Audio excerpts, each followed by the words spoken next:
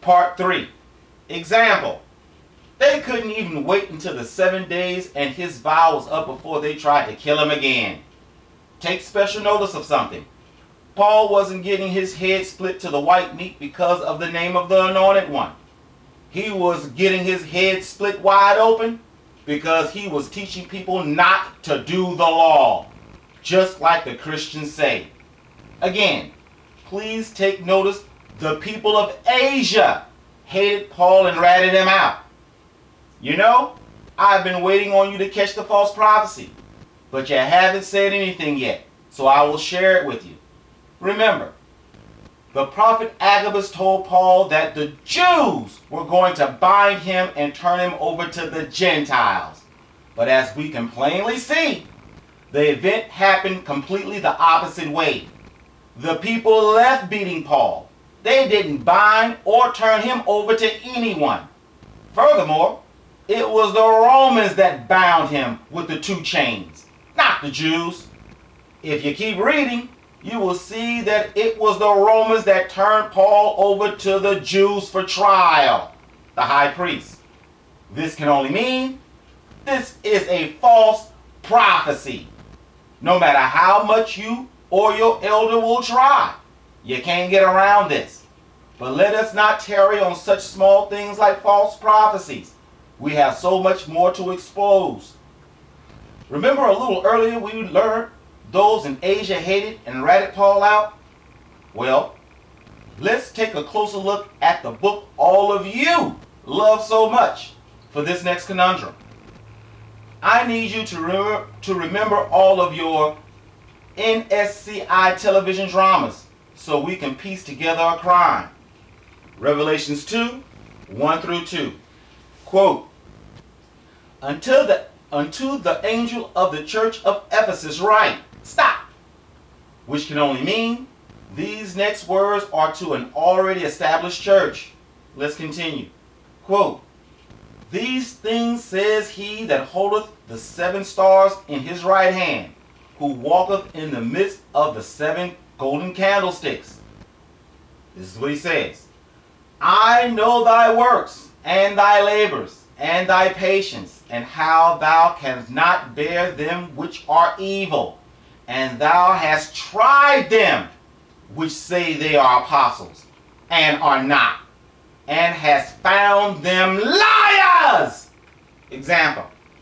Okay, the angel said, Mr. Big said, kudos for trying the doctrine of some cats who claim to be apostles, but found them out to be liars. I don't know about you, but my scribey sense tells me Paul and his sidekick are the scumbags we're looking for. Okay, what does NCIS Miami say we're supposed to do next? Check out the crime scene, right? According to Wikipedia, under Ephesus, quote, according to estimates, Ephesus had a population of 33,000 to 56,000 people in the Roman period, making it the 3rd largest city of Roman Asia Minor, after Sardis and Alexandria. Example. Okay, we got a good lead. Ephesus is in Asia. It doesn't take a real gumshoe to link this Asia hatred and the hatred the thousands who believed in the Anointed One and the law in Jerusalem had for Paul. You remember when they heard Paul teach against the law, even to the Jews. Okay, what does the detective on Snap tell us to do next? Go talk to the potential perp. Am I right?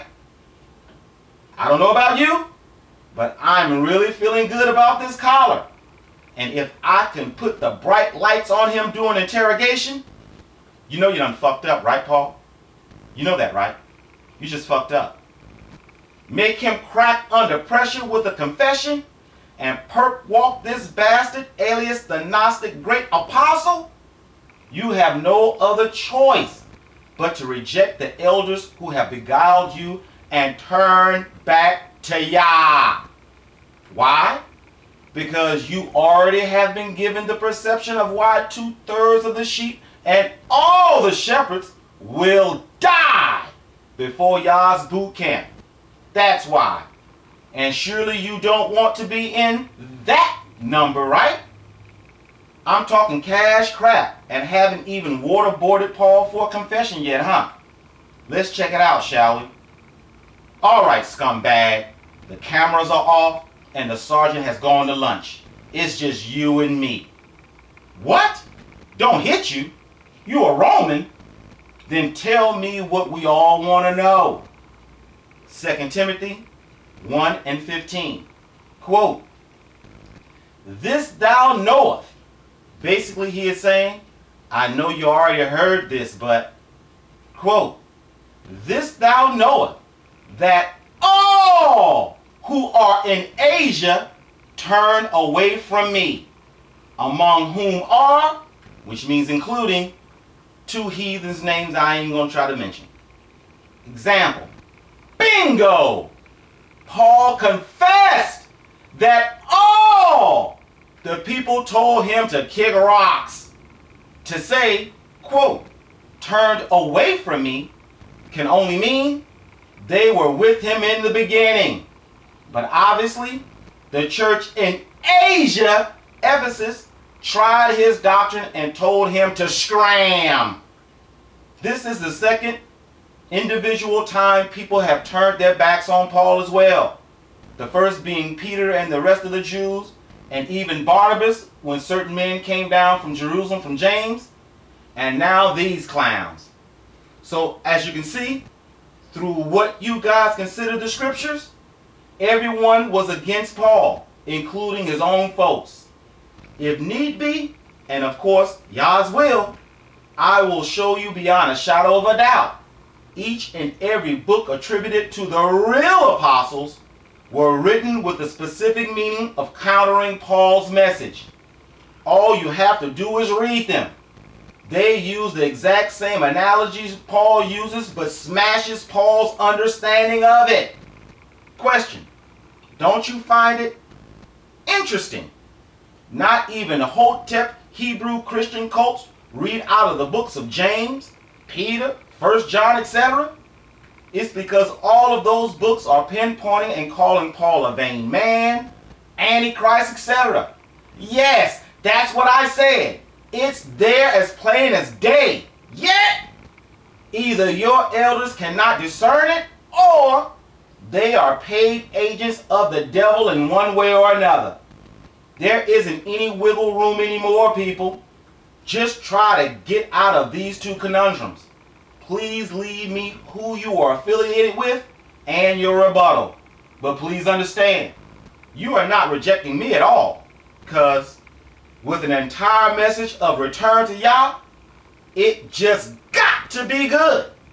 Please, no Christians, your onion of deception is too great for a comment section. But wait!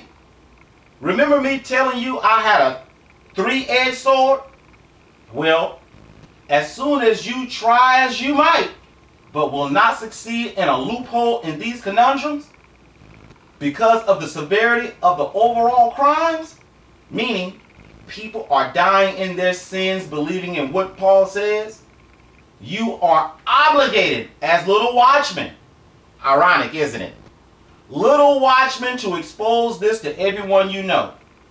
I suggest you exhibit the same, or if not more, zealotry as you did for Paul.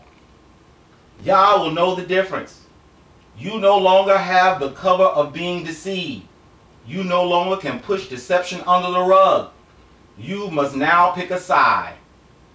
Are you going to return to Yah, or are you going to continue to be light and brush something you nor your elder can erase away? Now you will start to see what it is meant by. They will kill you thinking they are doing their God a service. Welcome to my world. Return to Yah. Checkmate. Thank you for looking at this video, and we'll see about it next.